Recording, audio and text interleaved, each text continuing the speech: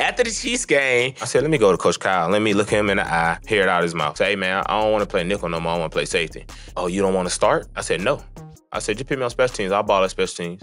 After that, me and Kyle never talked the rest of the season. And that's probably some of the stuff that went down with Jimmie, too. I don't know, man, because I feel like Jimmie could have dressed out. I feel like Jimmie could have dressed out that last game, but you know how this goes. Last exit me, I talked to John. John came in and was like, hey, Jimmie, you know, I'm a Jimmie Ward fan. You know, we'll love you and this and that. Love to have you to come back. And I was like, okay, all right. And I was thinking in my head, I was like, it's gonna be a time for a change of scenery. Like, I'll holler at you, and I'll see you when I play you. So I told Miko, I said, man, this is my last year here. Wherever I'm going to play safety. I said, all the rest of the stuff, if you could use me, use my versatility. I understand I can do a lot of nice things. Use it, but my main position need to be safety. I've been telling y'all that for forever. And he said, well, if I get a head coaching job, I'm gonna get you to come play safety for me, give you an opportunity to come start safety for me. And that's how they went.